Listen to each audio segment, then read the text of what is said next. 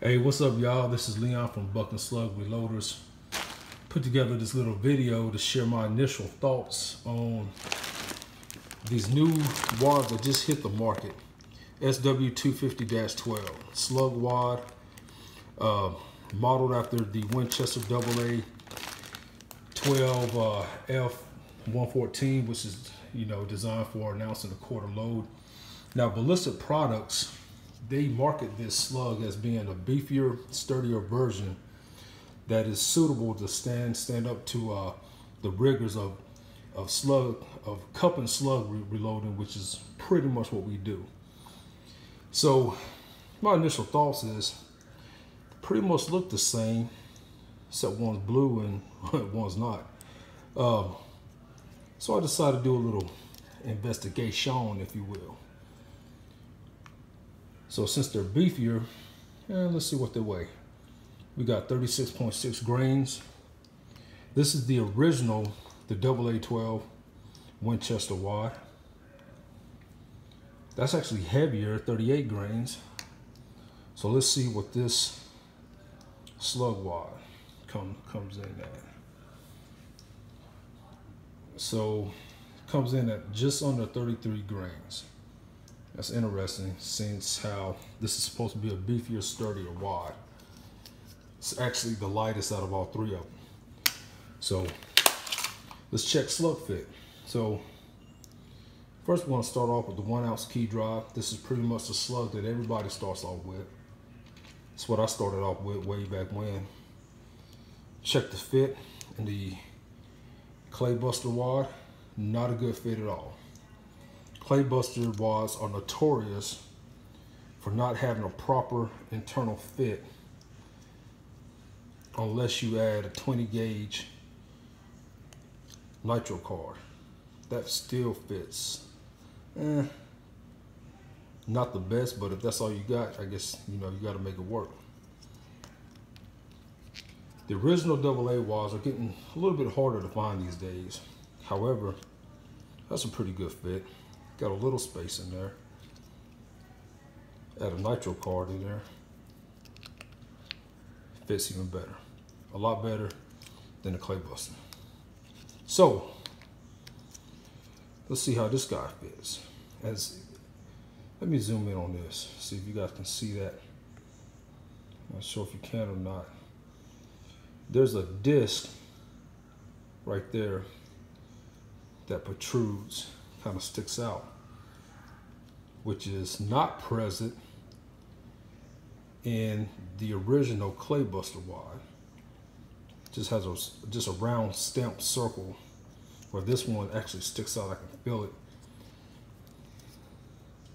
See how far it protrudes out right there?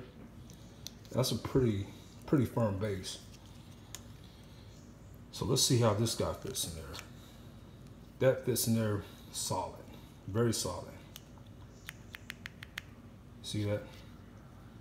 So that's a great fit with the leaf slugs. So let's try the .69 round ball. Perfect fit in there. All the way down to the base.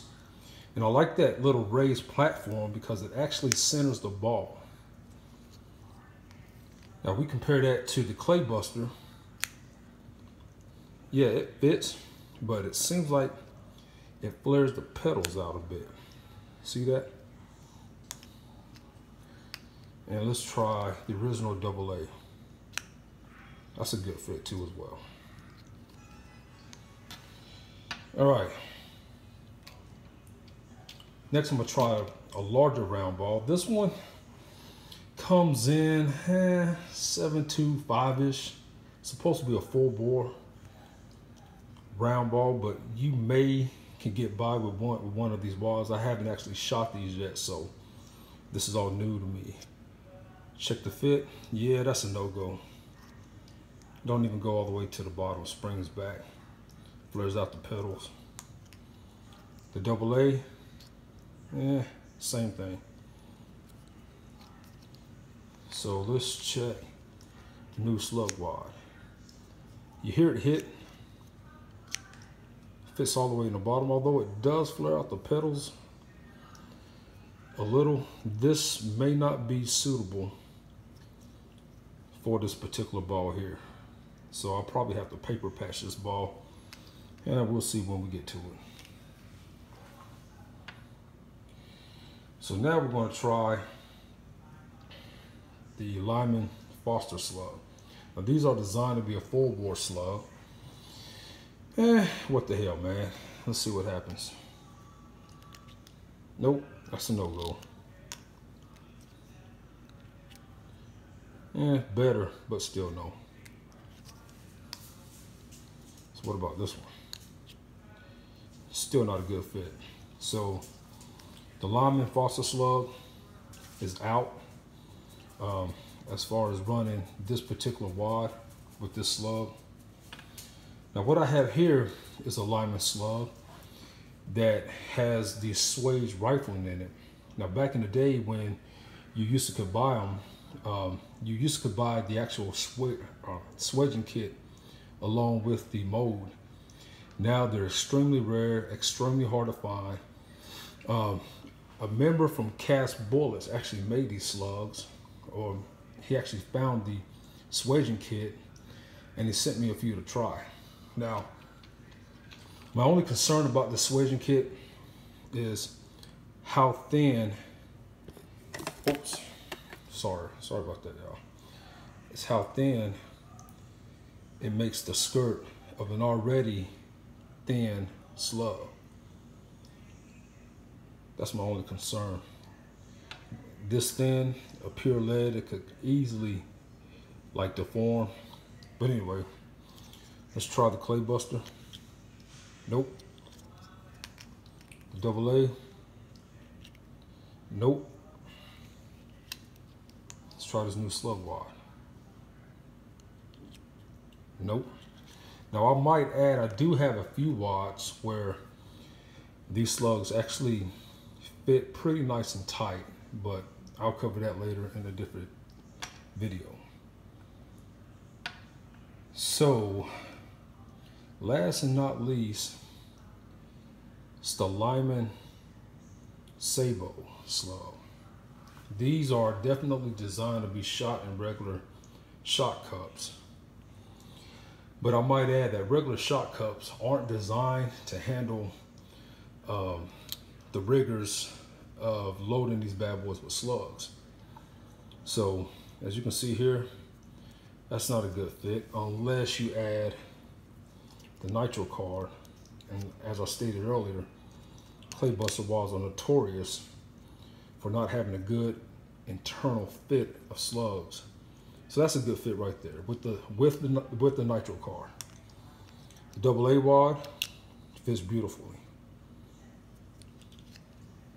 So let's see what this slug wad does. That's a great fit. That's a really good fit, actually. I don't think you need to add a 20 gauge nitro card to the base of these. Nah. I like that a lot better.